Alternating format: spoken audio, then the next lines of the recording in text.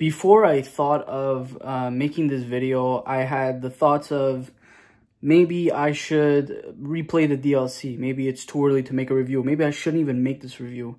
But I'm going to make it either way, just because I feel the need to absolutely address the difficulty topic of the DLC. So today we're June 25th. The DLC came out June 21st, and I beat it Sunday night, playing non-stop for 3 days straight. Well, actually, 2 days straight. I wasn't available to work or to play Sunday the majority of the day. So it took me about 2.5 days to beat, but I was playing non-stop. I think it's fucking amazing. Like everyone else, it's incredible. Probably the best content in all of Elden Ring, which is what we come to expect from Software and their DLCs. Their DLCs tend to be the best portion of their game, since they've perfected what the game is. I'm just gonna, right off the bat, talk about the difficulty. When From Software made Elden Ring, they were not stupid. They understood that it's an open world game, meaning if you're stuck on a boss, you can go explore, kill an optional boss, level up, go back to the main boss, and be ready, and eventually kill him. They knew this. Which is why they added bullshit mechanics like Millennia and the lifesteal and the flurry rush that she does to counteract over-leveled players. Because you are always going to be over-leveled, you are always going to be overpowered in Elden Ring just because of the pure nature of the game. Because of the getting stuck on a boss, going on in the open world, and exploring and leveling up. In other words, and this is something you weren't allowed to say when Elden Ring came out. It was my one critique, which now I actually don't think it's a critique, and it's what Elden Ring is. In Elden Ring, your character needs to get better. In all the other Souls games, you, the player, needs to get better.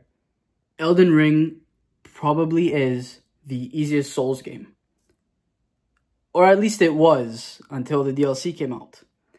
Like I said before, From Software are not stupid. They understood this point, which is why they added bullshit mechanics to certain bosses. With the DLC, over 2.5 years after the launch of the game, they knew players were going to be overpowered as fuck. They knew this. So they added a whole other difficulty scaling to the Land of Shadow in Shadow of the Erdtree's DLC area. They made it so it's super fucking difficult. You take much more damage and you deal way less damage.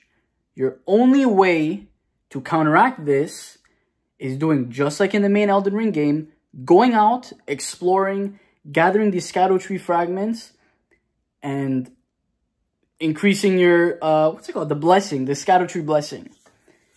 Just like the main game, you're stuck on a boss, go out, explore, and you're rewarded by your exploration. That is how Shadow of the Erdtree works. And when you play by those rules, it works incredible. It has a whole new difficulty scaling. A whole new way to play the game. It's basically Elden Ring 2.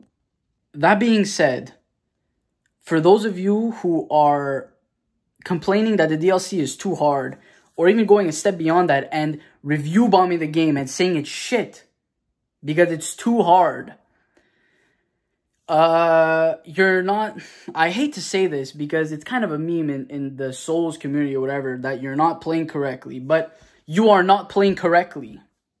Go out, explore the same way you did in Elden Ring. Go out, explore, find the Erdtrees, let your character get better, increase the blessing, and you'll be able to go fight the bosses at the same difficulty scaling as the main game. Just go out and explore. Just like you would in the main game when you were stuck on a boss. And here's another thing. A lot of the people you see complaining about the difficulty are streamers. streamers who don't typically go out and explore in open world video games. They just like to beeline and rush the main quest as fast as possible. So of course, streamers of all people are gonna complain that it's too difficult. They don't explore. They go straight to the bosses. Of course, they're gonna feel all the difficulty and all the fucking Shadow Realm difficulty slapped onto them. Of course, they're gonna feel that. And everyone complaining about it, or most of the people complaining about it, are streamers. So what you do is you go online, you see, okay, let me watch a review on it, or let me watch a streamer watch it, or let me watch a streamer play it, and they inevitably get shit on by bosses, and they start complaining, oh my god, it's too hard, holy shit, let me respec, let me maybe even quit the game, let me take a break. When in reality, they just need to go out and explore, because that's the name of Elden Ring. That's what it was from day one. Like I said before, it's the easiest Souls game. In other Souls games, you, the player, need to get better. In Elden Ring, your character needs to get better. This was a complaint I had. Now I fully embraced it and I understood that is what Elden Ring is. And when I understood that, it didn't become a complaint anymore. I'm like, that's what Elden Ring is. And it's the same thing for the DLC. Go out, explore, gather the fragments, level your character up, and there you go. The difficulty scaling will be back towards closer to the main game scaling, and you can actually enjoy the game. Or if you want to give yourself an extra difficulty, like what I did, and just stop at maybe 10 Erdtrees. And there you go. You can, you know, try to beat it with it being even harder. Now, to end this portion of the video, talking about the difficulty and the people complaining about the difficulty and all that stuff, I just want to say, why is it that Kai Cenat, someone who just started playing these games, has a better take on this topic than people who've been playing since Demon Souls, whenever the fuck that came out, 2008 or whatever, PS3. He basically said what I said. You need to explore. Your exploration is going to be rewarding. Go out, explore, gather the Erdtrees, go back, fight the bosses, and you should be fine. Why is he saying the most common sense shit when he just started playing these games? But everyone else seems to be complaining about the difficulty. Yes, it's fucking hard. It's even hard when you get the Erdtrees.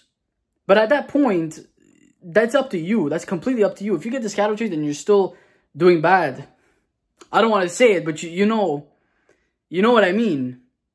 So, to move on to other things, I think I want to start right now with the exploration and how it works and how it differs from the base game. So basically, in the Land of Shadow, there is much more verticality to the open world and the certain levels you find. When I say the levels, I mean typically the legacy dungeons or just the regular dungeons / castles, whatever you find. It goes up and down, man. There's fucking floors upon floors for every single dungeon, castle, everything. Sometimes it just seems like it goes on and on and on and on and on. There's the Cerulean Coast, which I think is the blue one, and I only realized later. So basically, it's a coast, like a coastline with a bunch of glowing blue flowers. And I only realized later that the red portion on the map, which looks similar but just was red, is basically the red version of that. And to get there, it was all the way up on the blue one. So I literally just looked up and I'm like, oh shit, it's all there. It's on top. How am I going to get there now? That was around the time that I made it to the Dragon Pit Mountain. I forgot what it's called. Okay, anyways, that was around the time that I made it there. So, you know, I did a bit of exploration, banked right on the Dragon Mountain, and I found myself on the Red Cerulean Coast. I forgot what it's called. But anyways, just to say that there's so much to this map, and it just really varies vertically. Just so you guys understand what I'm saying, this is the map, by the way. This is the Cerulean Coast, the blue one, and look how it looks overlapped. You would think it's right next to it, but Charo's Hidden Grave, which is the red one, it looks very close, but it's actually all the way on top of this one. On this mountain that you see behind you when you enter the Cerulean Coast, all the way on top is Charles' hidden grave. It really varies. This map doesn't do a good job of telling how vertical everything is. This right here, hold on. This, compared to this area, this ravine, this is so incredibly high up. It's insane. And that's just one example. There's so much other things that I could give an example for. It's truly incredible how they managed to completely change the way the exploration is done in the DLC compared to the main game, while also making it feeling super rewarding and never overwhelming. Because let's say you do get to a bottom of a place, you know exactly how to get back up. And because of everything just looks so unique, you'll remember, okay, this is the second floor because it has this. This is the fourth floor because it has this. This is the seventh floor because it has this. For there, I'm referring to the castle. But that castle, actually, I think it's, which one is it? It's the one where Mesmer's at. That one actually has a shit ton of graces everywhere, which is something I'm going to get to now, and I just realized, I just remembered it. There's maybe too many graces. At Enir Ilim, the last castle you visit right before the final boss, I found a massive shortcut leading back to the entrance of the castle. And just before the shortcut, there was a site of grace. And obviously at the beginning of the castle, there's a site of grace. So I'm like, why did I find this shortcut if there's already a grace here? So yeah, that's kind of a problem. Just like the main game, there are too many sites of grace. They're very forgiving in that sense and very generous. But, I mean, that's kind of what it is. Dark Souls 3 had the same issue, if I remember correctly. Yeah, Dark Souls 3 also had a shit ton of bonfires. But now, one last point for the verticality. Right here, this shrine, what's it called? The Nameless Mausoleum. When I first started the DLC and is it even this? Yeah, okay, it's this one. When I first started the DLC and I was exploring just outside of Castle Ensis, and I saw this area. It was basically like, not a floating rock, but just like a mountain with something very obviously like a shrine on top, okay? So I pinged it and I'm like, okay, I'm gonna try to find it later. Once I got to it, it took me forever. I was trying to get from this side of the mountain to here, from here to here, and I just couldn't. Until I did the entire turn, going underground, getting right under Enir Ilim and the, the Raw Ancients. I found a, you know those booster things? What the fuck's it called? Anyways, I found one of those, and it took me all the way up to here, and it just felt so incredibly rewarding. Not only that, but when I killed the boss in here, I got some pretty sick armor. So again, just like the main game, everything feels so incredibly rewarding, but just at a new scale, because everything, like I said before, is vertical. It's up and down. It's just, it seems never ending. So another point about the exploration is, just like the base game, there are many different ways to tackle the main objectives and the main places you need to go to. For example, to get to Mesmer, I feel like most people would go through the castle, fight the hippo first, and you'll slowly make your way up. What I did actually was explore. I banked right on his castle, did the entire turn, reached the back of his castle where there's the water and you got to drop the water. And I basically did it through there, and I ended up getting to, I believe, the loft of his castle. His loft, straight to the 7th floor, hopped down the statue, and boom, I was already at Mesmer. Instead of going from floor 1 to, I believe, 4 and then 7. I actually hit the lever when I got there through the back, which prevented me from getting to floor 7. Which prevented me from getting to floor 4. So I couldn't get the Shadow Tree on floor 4, and it drove me crazy for a full day because I knew, fuck, I'm gonna fight Mesmer. I don't even have the Shadow Tree, and I'm gonna be shit against him. And I was, of course, but you know, you overcome these things. But on my way to finding the 4th floor, I actually found a whole other route that led downstairs to the complete rear of the castle, leading to the Gaius fight, which eventually led to the hinterlands, which is where I'm at right now. So, which is, again, all the way down, the verticality. It's so incredibly well designed. And, you know, once you reach the hinterlands, or right before that, at Gaius, you kill him. He's a pretty tough fight, and, you know, all the mounted enemies have very similar attack patterns, which is kind of bullshit. But this one in particular is kind of tough. I found that fighting Gaius off my horse was much better. Anyways, you defeat him, you go behind, you find a forge or whatever, and there's 5 Shadow Trees there. Perfect, boom. My exploration is rewarded. Me killing this boss is even more rewarded now. And not to mention, just next to him, you do an emote on the wall, and you get access to the hinterlands, which is amazing.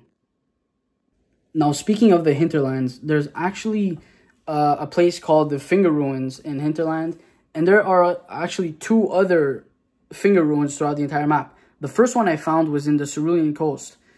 Now, why am I talking about this? It's because when I first got to the Cerulean Coast, I saw the giant pit of the Finger Ruins, and I'm like, holy shit, I need to get there. There's probably a boss. I went there, no boss. It was actually very disappointing. Same thing with the one at Hinterlands, and same thing at the other one. I don't even know if there is another one. But anyways, the Finger Ruin places are actually disappointing. Even if you do the quest, I feel like they are disappointing. It's kind of a waste of space. They could have easily put a boss or 2 there. But if you do the quest regarding Ymir, it is kind of reward. No, I wouldn't even say it's rewarding. It's just kind of bullshit. They could have easily put bosses at those pits. That was a waste. That is disappointing to me. So now I would like to speak about the bosses. And I understand that you can't speak about the bosses without addressing the difficulty issues that I pretty much mentioned all before. So I'm going to try my best to not reiterate the same facts that I did before. The bosses are really fucking hard. Not bullshit like Millennia. They're just hard and well designed, and they do a lot of damage, and you take a lot of damage. That can be fixed, like I mentioned before, obviously. Either way, it's always going to be fun. The only one that wasn't fun and that was complete bullshit, or not complete bullshit, was the first Dancing Lion. Naturally, you're going to go want to fight him right away. You won't have a lot of Shadow Trees, and you're just going to get your ass kicked and kicked and kicked. The first one is probably one of the tougher bosses, just from the start. If you do get the Shadow Trees and you manage to fight him, or get a lot of them and you manage to fight him, you'll have a very easy time. I didn't do that, obviously. I still powered through him with no Shadow Tree blessings. But there is actually another Dancing Lion, which I think I put a video out about the location. It's on the Raw Ruins in that little Coliseum area. You get to fight him again, but this time with most likely some more Shadow Tree blessings. And that is a good test to see how you would do against this guy if he was in the base game regarding the difficulty, because at that point in the game, you most likely have a lot of Shadow Trees. A lot of the DLC's bosses were incredible and had some really, really fun movesets to memorize and try to counterattack. Radon in particular, who has a lot of different abilities he uses, different strikes.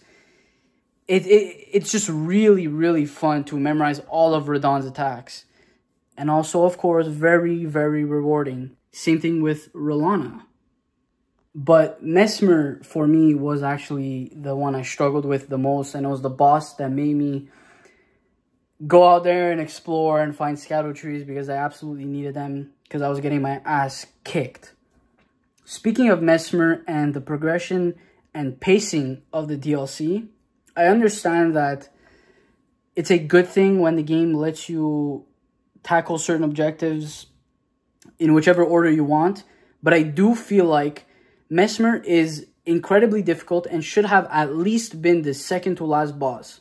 Like I said before, the way the game is structured, you can pretty much fight any boss you want at any time if, you know, done correctly. But I do feel like Mesmer should have been fought right after the Saint of the Bud.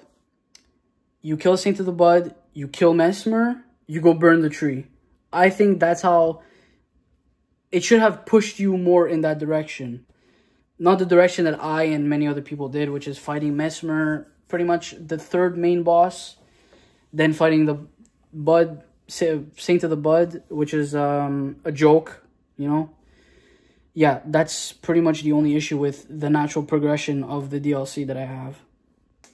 If you've been watching a lot of streamers or YouTubers play the DLC, you might have noticed them going back to Renala, or Renala from the base game to go and respec.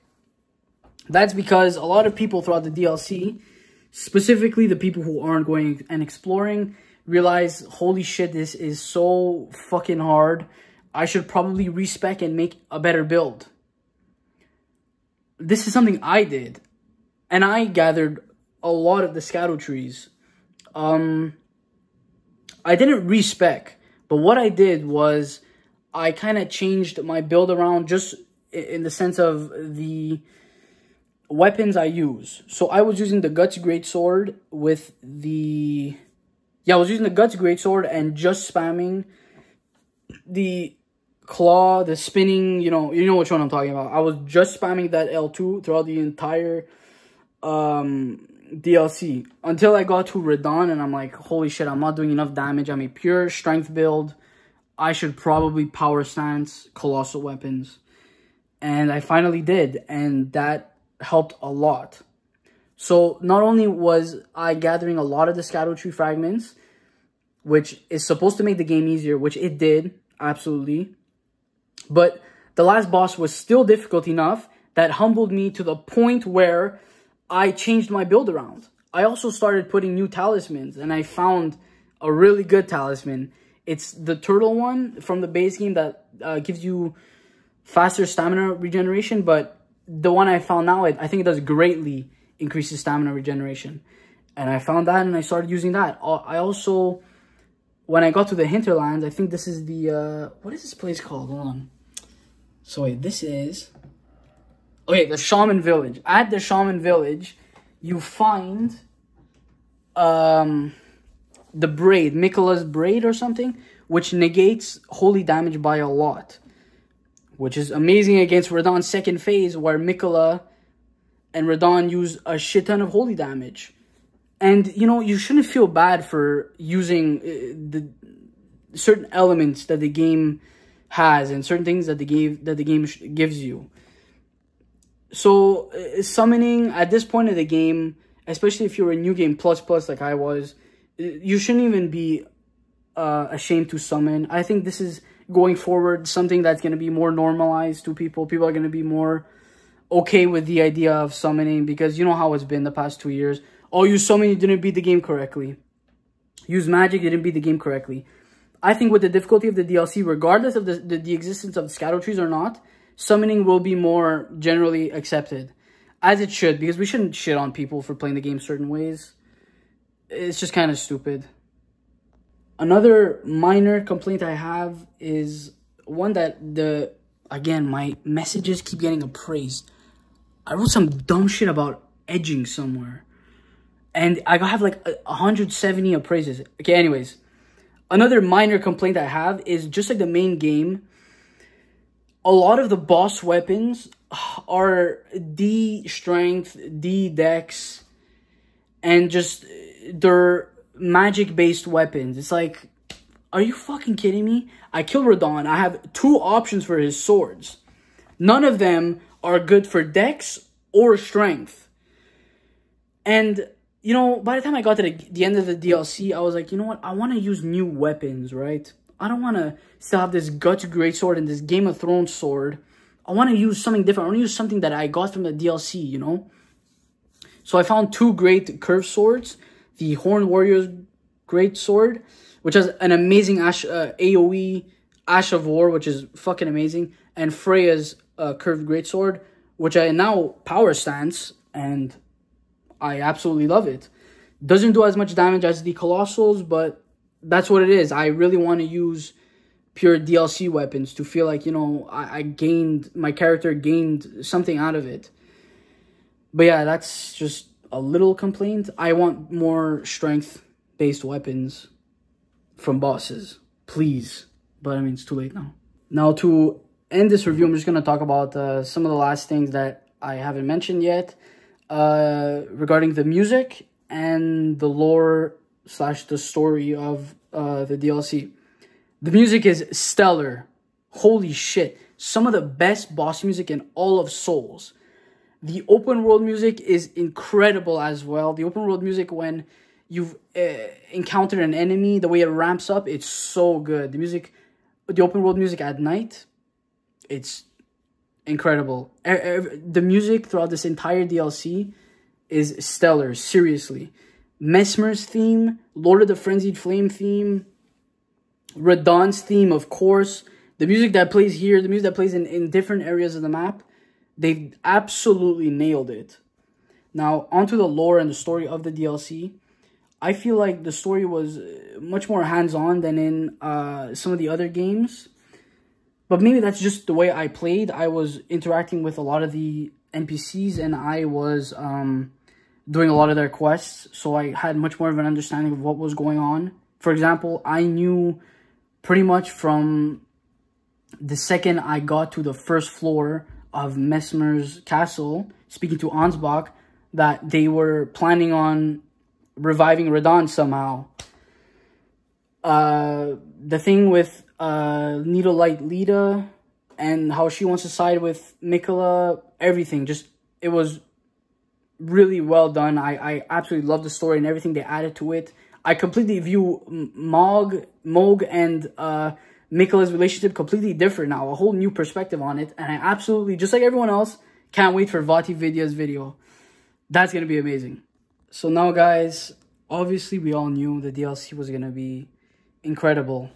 I don't think anyone could have predicted the slight controversy about the DLC's difficulty, and I didn't think people were going to have such strong opinions about it, considering when Elden Ring came out, you were absolutely not allowed to say anything bad about it.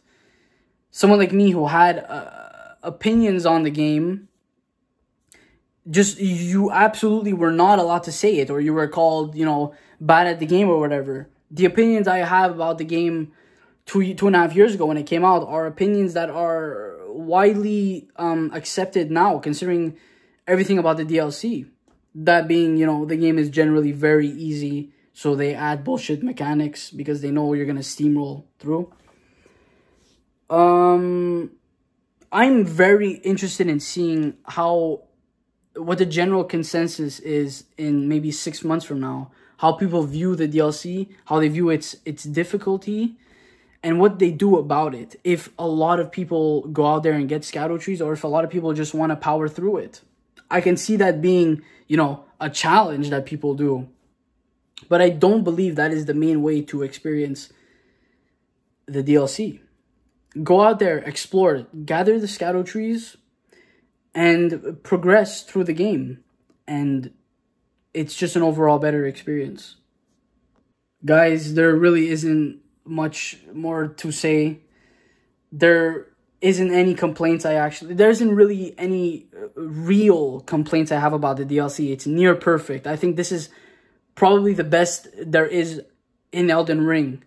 This brought Elden Ring from my second favorite Souls game to maybe tied with #1 with Bloodborne. This DLC brought the game from maybe an 8.5 for me to closer to maybe like a 9.5. I think now the game it's near perfect. It actually fixed a lot of the issues I have with the main game. That being that it's too easy. There's now a way to challenge yourself even further. And if you want to go past that and not do it, you can. It actually fixed more about the base game than I could have ever imagined. Not only that, but the level design in the DLC area is just, it's amazing. It's arguably better than the base games. Exploration, same thing with the bosses. And some of the weapons, the new weapon classes are amazing also. The great katanas in particular, those are so cool. I'm planning on making a whole new build structured around those specific weapons and power stancing them. But anyways, I think I've said my piece. I mainly made this video just because I really wanted to address the difficulty conversation. And yeah, that's just my opinion about it. And that's basically my opinion of the whole DLC. For me, it's tied with Bloodborne now. It's some of the best content out there. It's better than most single-player games. It's probably the best game of the year so far. And I don't think it should get nominated for Game of the Year because last year Cyberpunk's DLC didn't. And DLCs probably shouldn't get nominated for that. But if it does, I'll be happy with it. Anyways, go play it. It's so worth it. What is it, like 50 bucks in Canada? Go buy it. More content. I sunk 40 hours in 3 days. And I need to do it on another character. I need to do it on my mage and see how it plays with magic. Anyways, thank you for watching. And yeah.